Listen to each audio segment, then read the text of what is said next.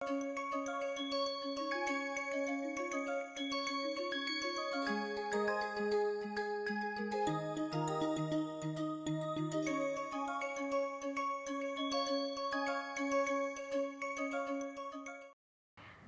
we will learn hydrogen production by methane decomposition.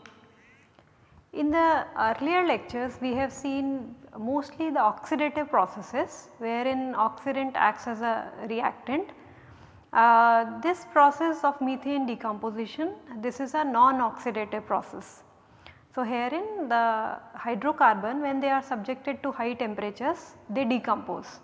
Now, how much amount of energy which will be required for the decomposition, that depends upon which type of hydrocarbon it is. Like for example, we can write general equation for hydrogen decomposition as that any hydrocarbon will decompose to form solid carbon and hydrogen. The amount of heat which will be required, amount of energy that will be required for the reaction depends upon whether it is a saturated hydrocarbon or an unsaturated hydrocarbon. It is highest for saturated hydrocarbons, alkanes, it is less for unsaturated. In fact, aromatics, it is like exothermic for acetylene or for benzene. So, the reactions are exothermic. Now, let us look at the methane decomposition process. Methane, it decomposes to give solid carbon and hydrogen. If we see the delta H value, this is an endothermic reaction with delta H naught of 75.6 kilojoule per mole. If we look at the numbers as compared to SMR, we can see that this is less endothermic, and that endothermicity is because in methane it is a stable compound, it is inert, it is symmetric, there is lack of polarity, its electronic structure, there is no functional group. As such, this is stable and it requires energy for its decomposition. And if we see the product which is formed, this is a solid carbon, and this can also have a value and it can be used for various other applications. Since the product is solid carbon, it is very easy to sequester, to separate as compared to the products that we got in case of other processes like the reforming. Those were gases, whether carbon monoxide or carbon dioxide, you have to separate them, and bulky separation processes were required, and then to sequester them, that was complicated compared to the methane decomposition process. Other than that, we are not getting any emissions, CO or CO2 emissions in the process. So, the method is relatively simpler. The number of steps involved are less because we do not require a water gas shift or carbon dioxide removal step in the process. Since the products, one product is gaseous product, another product is a solid product, it is easier to separate. If we look at the efficiency of the process, although it is less efficient, typically if we compare, it is 58% efficiency, and this is similar to if we consider steam methane reforming with carbon capture use in sequestration. The hydrogen which is produced using this method is called turquoise hydrogen. So, that is the color code which is assigned to the hydrogen produced using methane decomposition method. Now, since this is inert, so it requires higher temperature for decomposition. Now, if the process is a non-catalytic process, then the required temperatures range from 1100 to 1300 degree for the decomposition of methane. However, this required heat to take it to that temperature can be provided by means of either solar heating or through plasma in an electric arc furnace, or using a molten metal in a molten metal bath, or using pulsed microwave power. That much required amount of energy can be supplied. If the temperature is to be reduced at which this decomposition reaction occur, in that case the catalyst is to be used. So, the solid carbon in that case which is obtained, that has a tendency towards depositing onto the catalyst. So, that is the basic challenge that we have already seen in the earlier methods also, that in any catalytic process the challenges of deactivation is always there. Now if we look at the mechanism of the decomposition reaction, catalytic decomposition reaction, it is also in short written as CDM. So there are two different mechanisms which are being proposed. One is the free radical mechanism. So the steps that are involved in the process are the methane, which is reactant, on the surface of catalyst it gets chemisorbed, and thereafter it undergoes a series of steps, primarily a dissociation step wherein it dissociates to free radical, methyl radical and H, and thereafter in different steps it further undergoes dissociation producing CH2 radical, CH radical and C. Now these H hydrogen radicals, they combine to form hydrogen molecule and that gets released or desorbed from the surface. Thereafter the carbon which is formed in the process, that undergoes nucleation and growth and resulting into different forms of carbons. Different carbon products are obtained in the process, and that all depends upon which type of catalyst we have used, how much is the conversion, what is the activity. So that carbon product is finally formed. There is another mechanism which is being proposed for the catalytic decomposition of methane. Herein the methane undergoes a sequence of steps to finally form solid carbon. In the first step it is converting into ethane, and then this process of conversion, the first step of conversion of methane to ethane, that also involves several steps involving a dissociation of methane, forming radicals, and that reaction with methane to finally form the ethane. Thereafter it undergoes other steps wherein when it forms an acetylene and finally forms carbon, that itself is a sequence of steps where highly unsaturated and aromatic hydrocarbons results from acetylene and finally leading to the formation of solid carbon. So all these processes in the second method, they involve a series of decomposition reactions, polymerization reactions and also phase change from gas to liquid to solid. The reaction 1, the mechanism 1 however have received more acceptance compared to the reaction 2. Now if the catalytic decomposition of methane, if we see, this is a complicated heterogeneous gas solid phase reaction, and depending upon what is the catalyst being used, there are in different temperatures these catalyst provides reasonable activity. For example, if nickel is used as a catalyst, the region in which its activity is less than 600 degree centigrade, wherein it has a very high activity but it deactivates very fast. So the thermal stability of nickel is poor. Other catalysts like iron, it can operate in a temperature range of 700 to 1000 degree centigrade. There are bimetallic catalysts which can be used. Then carbon itself can be used as a catalyst, however they work at a higher temperature 800 to 1100 degree centigrade. So the non-catalytic decomposition, as we mentioned, the temperature required is 1100 degree centigrade, so without any catalyst, and then we can use different molten metals or salt, however they operate at a higher temperature for the decomposition.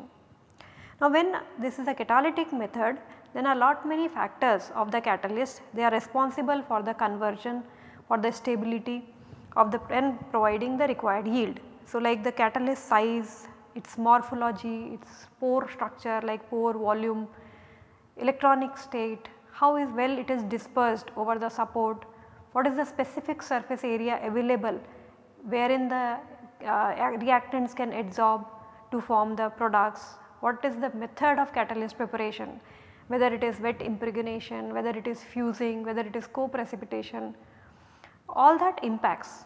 Also the defect structure of the catalyst, that impacts how much will be the conversion of reactants, what will be the thermal stability of the catalyst, and the selectivity towards the product here, the product produced, the yield of hydrogen which is obtained in the process, and which type of carbon which will be produced in the process also depends upon the catalyst. It is important here because the carbon which is produced, the carbon product which is obtained, that itself can be used. So, the byproduct which is a byproduct in the process can be used for various applications.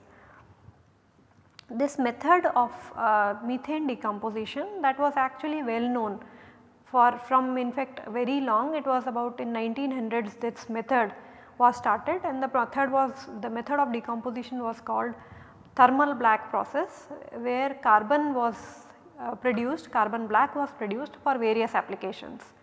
However, thereafter the more efficient processes they took over, and this method was not being used.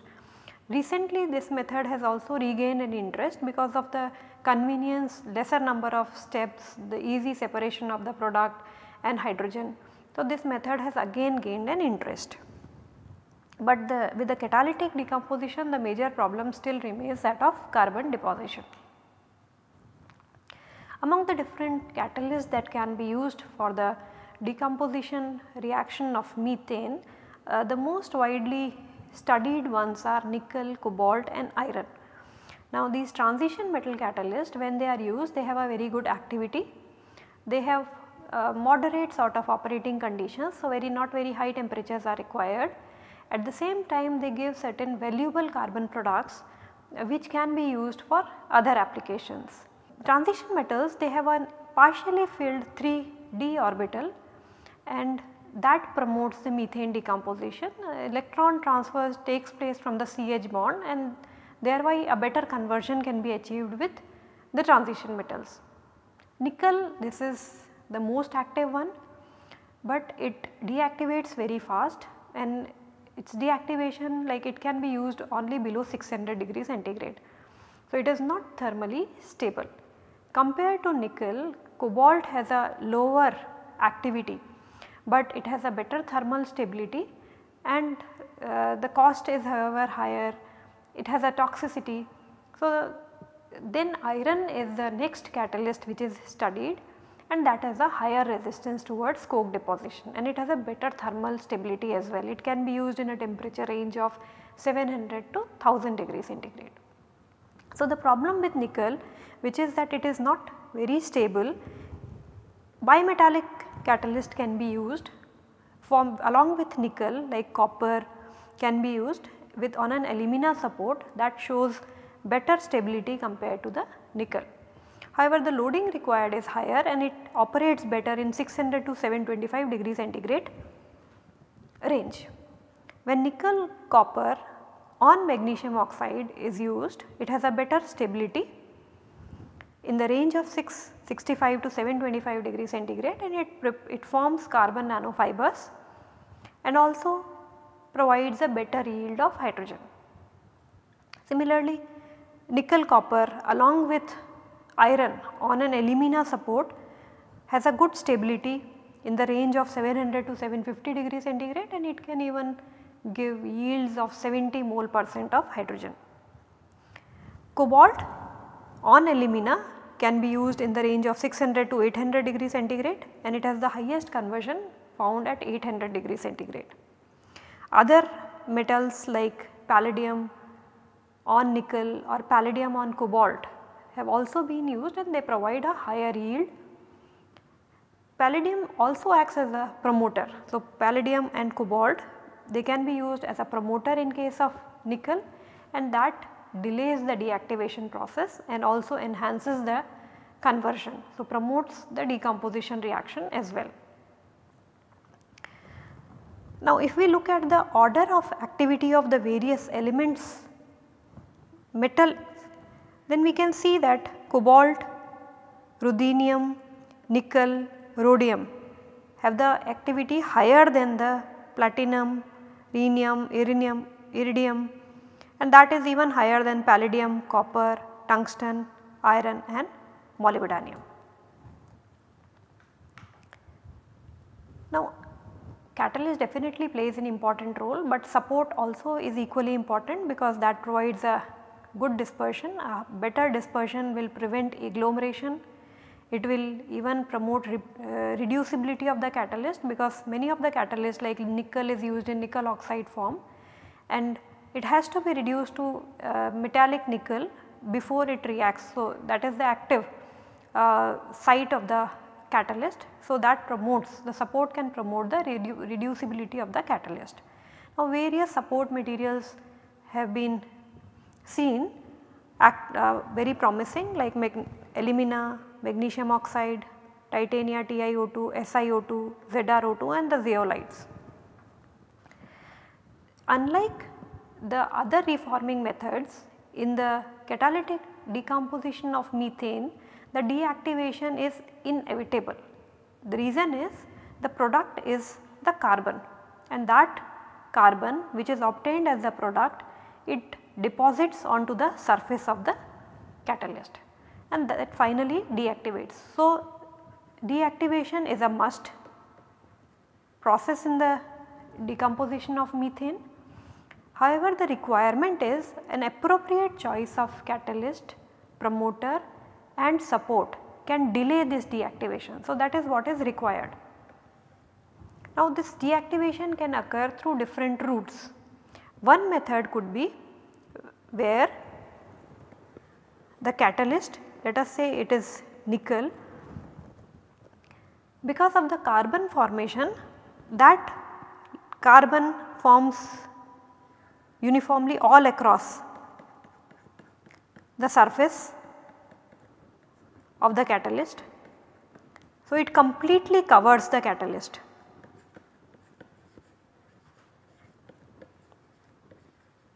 It completely encapsulates the catalyst. This is what is not desirable. So, in that case the active sites of the catalyst are blocked. So, active sites are blocked by the carbon formation, and that will not allow the reactants to chemisorb onto the surface. So, reactants will not chemisorb on the surface because of that. Another method of deactivation could be wherein on the catalyst the carbon which is deposited diffuses, first dissolves into the catalyst and diffuses inside. Herein much of the surface area is still left out wherein there is no carbon deposit. So, this still remains active where the carbon deposition has not occurred. So, if there is free surface or active sites available even after carbon deposition which diffuses inside, then the catalyst deactivation gets delayed. In some of the cases what happens is, on the support when there is a catalyst sitting, the carbon which is formed onto the surface, that starts to get into the catalyst, and at times after some time that lifts up the catalyst, forming some sort of structures.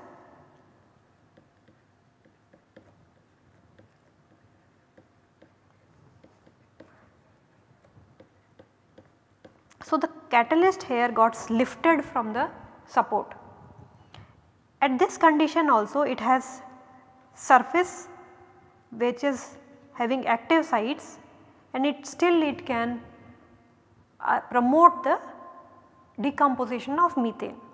So, compared to the two different deactivation methods, which is encapsulation and diffusion, in the second method where the carbon diffuses inside the nickel and lifts it up from the support, forming different carbon structures like carbon fibers, the catalyst still have certain active sites present on the surface which can still allow the decomposition reaction to take place. So, in case when the diffusion is the method of carbon deposition on the in the catalyst, then there is a delayed deactivation of the catalyst which results, and this is better in terms of catalytic activity. At times the problem is that this carbon which gets deposited on the surface, like the carbon fibers, this get removed from the substrate. So, it enters into the, that forms the product, and that metal which is present at the top, let us say this is the carbon fiber, and the metal which is nickel here, which is present in the at the tip of the carbon fiber, that also enters into the product, bulk product, that is carbon. And this, if the metal is used is toxic like cobalt, then that can lead to the toxicity of the carbon product, and that can affect the downstream applications where it is being used. So, the transition metals we have seen they have very good activity. Compared to them, the carbon based catalyst, which is another category of catalyst that can be used for catalytic decomposition of methane, they have a lower activity, and since they have a lower activity, so they operate at a higher temperature. So, the carbon catalyst, they operate at higher temperature in the range of 800 to 1000 degrees centigrade, but they have a large number of advantages also. The cost of these carbon catalyst is lower, they have a better stability towards deactivation. Unlike the metal catalyst, sulfur poisoning, or if there are certain impurities present in the feedstock, that poisoning is not there, or it is resistant towards the sulfur poisoning. The carbon product, as we have seen in the transition metals, when it comes into the carbon product, then if the transition metal is toxic, then the product get poisoned with that toxic metal. If we use carbon based catalyst, that problem is not there. They have a higher thermal stability, can be used at higher temperature. We will see that the regeneration of the catalyst after some time. So, the burning of the catalyst or the carbon which is deposited to regenerate the catalyst is not required when it is carbon based catalyst. At the same time, the carbon product which is formed in the process, that also has a catalytic activity. We can use a variety of fuel in the case, because the deactivation is comparatively lower, it has a better stability. Carbon, if it is encapsulated, like it happens in case of transition metals we have seen just now, if it is encapsulated in the carbon product, still it will carry that catalytic activity. So, there are many advantages of using carbon based catalyst. The catalyst which are there include the disordered carbon, carbon black, activated carbon, amorphous carbon, char, acetylene black, and then there are carbon structures which are intermediate, having intermediate order, pyrolytic carbon, classic carbon, fullerene soot, fullerene, CNT, CMK, etc. And then comes the class of highly ordered carbon, which is graphite and diamond.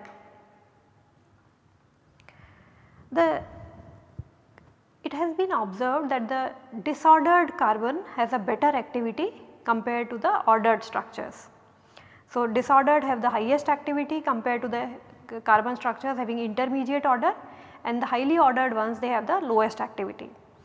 Among the most studied carbon based catalyst, activated carbon and carbon black, they are showing activity and stability.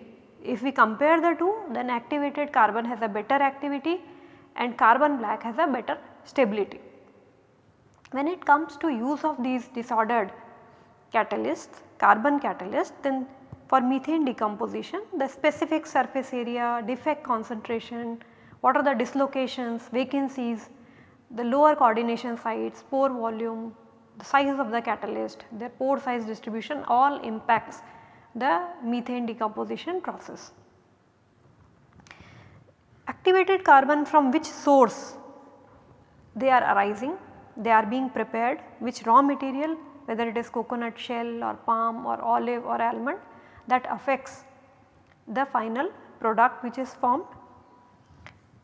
The major problem that is observed when it is activated carbon, although they have a better activity, that could be seen is the pore blocking, and that pore blocking occurs that reduces the area which is available for the methane decomposition. So, the external surface area, if it is higher, then it will allow more of active site for the decomposition. Now, if pores also available, the inside pore areas volume can also be used for decomposition of methane. However, if the mouth of the pore itself gets blocked, then the activity of that material reduces, and that is the major problem that has been seen in case of activated carbon. Although it could have given a higher conversion, but because of this problem, the compared to the theoretical conversion, the achieved conversions are typically lower. In case of carbon black, this issue is relatively less, and the blocking of the pores is comparatively lower. Now, this deactivation which takes place with these materials, however, is found to reduce at a higher temperature. The reason is, if the pores are partially blocked, then the reactant diffuses in a better way at a higher temperature, and that could lead to decomposition of the reactant. Now, which product is obtained, carbon product is obtained, that also is important, because that can be used for various applications, and some of the exotic form of carbon, they find their applications in various energy storage devices or various catalytic processes. Now, which type of carbon will be obtained, that depends upon what are the reaction conditions and also which catalyst is being used. Like non-catalytic processes, they mostly result into amorphous carbon or carbon black. If it is nickel, then it is carbon fibers. If iron, then carbon nanotubes.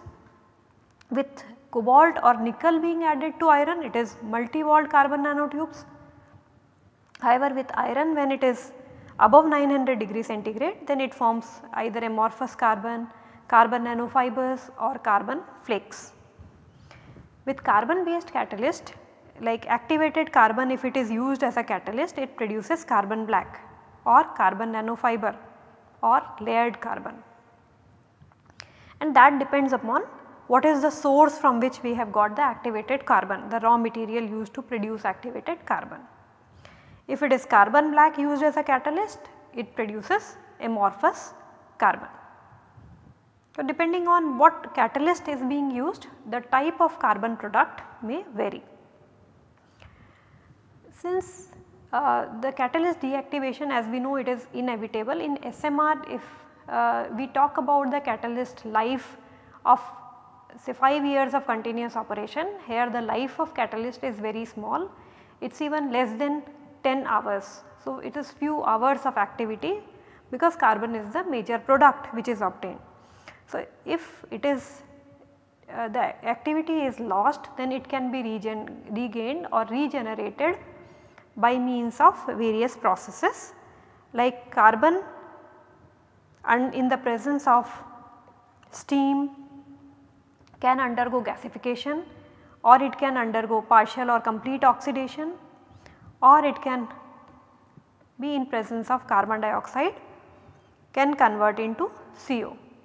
So, in this process the catalyst can get regenerated and the surface carbon converts into CO or CO2. With steam, it also results in an additional product which is hydrogen. So, the most commonly used method for regeneration is gasification as well as oxidation. But when it is oxidation, we can see that this is an exothermic reaction, and if it is excessive heat is being produced, it can lead to sintering of the catalyst, and at times it can be a complete powder formation. So, regeneration with steam in that case is preferred, At the same time, if it is with steam, we can get additional hydrogen as the product, and the surface morphology of the catalyst also remains unchanged with the use of steam. If metals or salts are used in molten state, that can also decompose methane, producing hydrogen and carbon product. This is easier to separate carbon in this particular method, wherein either molten metal or molten salts, across that methane is being bubbled, producing hydrogen and solid carbon. Now since these are in different states, one is in liquid state, the molten metal, carbon obtained is in solid state and hydrogen in the gaseous state, it is easier to separate carbon and hydrogen in this method, the products in this method. Besides, since the liquid is in because the molten metals are in the liquid state, there is better heat transfer which can be achieved. The different metals which can be used includes iron, aluminium, antimony, lead, but these systems they operate at a higher temperature above 1000 degrees centigrade, and there are corrosion related challenges in the process. Now since the temperature are higher, low melting point materials are considered like nickel and bismuth, copper and bismuth. They have a good activity, at the same time can be operational at a lower temperature. Compared to molten metals, metal salts they are less expensive. At the same time, the problem associated with the loss of metals is reduced when metal salts are used like MnCl2 or KCl, and the heat which is required to take it to higher temperatures can be provided by means of solar heating. On the process there is a effect of different parameters. So if we have seen that the methane decomposition reaction is an endothermic process, so it is preferred at a higher temperature, but at higher temperature deactivation will be higher and will also result into sintering. It is preferred at a lower pressure. Gas hourly space velocities, if these are higher, then that will reduce the residence time, and thus the hydrogen produced will also reduce, which will also increase into the catalyst deactivation, because there is very less time for the carbon product to diffuse inside the catalyst. So it will basically encapsulate the catalyst, leading to deactivation. Now various types of reactors they are used: fluidized bed, pegged bed, spouted bed, monolithic reactor, molten metal or salt bath are used for CDM process. Primarily fluidized bed is being used because this allows easy flow of gases, uniform flow, uniform temperature, it can easily, the reactants and the catalyst can be easily supplied and taken away from the bed. Packed bed has its own disadvantage because the blocking of the pores is more severe in case of packed bed. So this method is of hydrogen production is not new, but still it is not being on a industrial scale. For hydrogen production there are several challenges associated. To summarize those challenges, the major problem is of catalyst deactivation, which could be either because of poisoning, sintering, coking or breaking up of the catalyst. At the same time, the advantage of the process was that the method do not releases emissions, but when we regenerate the catalyst, when we burn off the catalyst, CO or CO2 is again released. So the advantage is lost in the process. The purity of carbon product which is obtained is also lower. Incomplete conversion of methane also results. There are problems associated with collecting carbon, separating it from the catalyst. At the same time, because the activity of the catalyst is very short lived, so deactivation and then regeneration is essentially required. If the support it is having certain amount of oxygen, then there will be CO2 emissions during the conversion process, and if it is CO2 emission as well as when we are burning off the catalyst, then the hydrogen product stream gets diluted with these emissions and then purification is required. In case of molten salts or metals, corrosion as well as high operating temperature is the challenge, and the requirement is that new catalysts which are highly efficient, they have reduced sintering and deactivation are required. When it comes into economics of the process, that depends upon the conversion of methane, at the same time what is the value of the carbon product which is obtained in the process.